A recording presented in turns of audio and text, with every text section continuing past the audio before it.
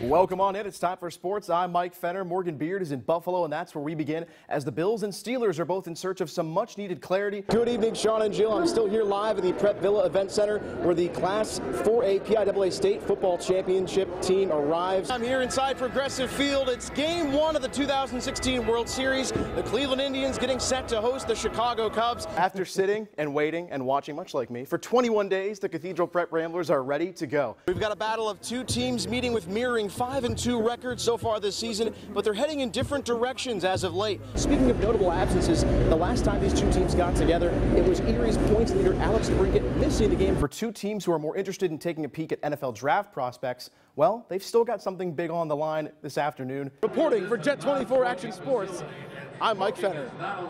13-year-old Seth Apel, a young pitcher from Knox in Clarion County, losing his arm back on November 1st when he was helping his family cut firewood.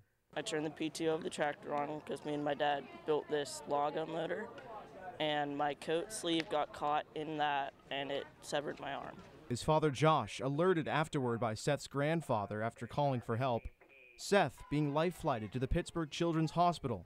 A 6 to 8 hour surgery, 1 week in the intensive care unit, and a lot of uncertainty surrounding him. I could see the little nub, of what's left of his arm sticking out, and really it was just thankful he's alive. After wondering whether he'd ever be able to play baseball again, Apel trying out for what would be his last year of Little League in Knox. There's a lot of people that didn't think Seth would be playing baseball, and I was one of them. He's always been a part of this team, and we love him to death. Playing in the regular season this spring at first base, catcher, and outfield, Seth now having the chance to play one last summer with his teammates as a part of the Diamond Dogs. I just thought maybe I could do this. Despite being dealt with some difficult circumstances, for Apel it was never in the plans quitting on his dream, but rather simply readjusting his game.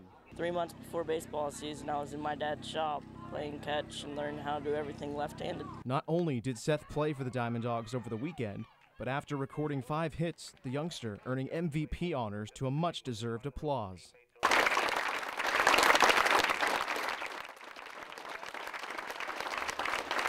Parris Island, South Carolina.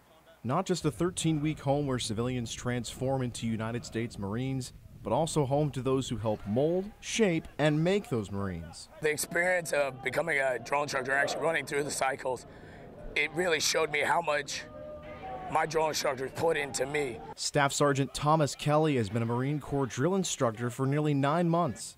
Constantly moving from platoon to platoon, he's seen both sides of the process of how a Marine is made. Deficiencies have to be corrected, whether it's from basics, is how they're standing to how they're talking. The challenge for DIs? Each new platoon of recruits varies from 60 to 90 young men and women, typically ranging from ages 17 to 27.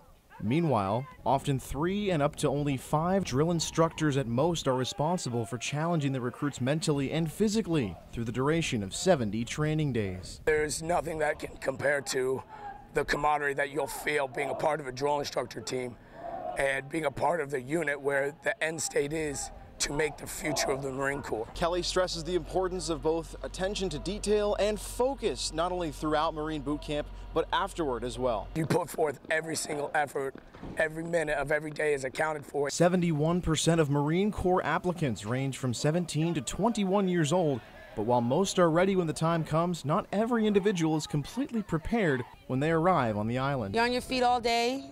Some recruits come here, they've never ran before, they've never PT'd before. Recruits are put through 3 different phases during their training. Core values are stressed, as well as close order drill, physical training, martial arts training, and academics in each phase. You definitely see a lot, the bigger picture of why we did a lot of things, a lot of the get-backs, a lot of the training events we did, a lot of the reasons that you don't really understand why your drill instructors are angry in the beginning. Now you understand as a drill instructor. Ofa Mae Johnson enlisted in the Marine Corps in 1918, becoming the first female Marine and opening the door for women who have been instrumental to the Corps, making up the 4th Battalion. We do the same training.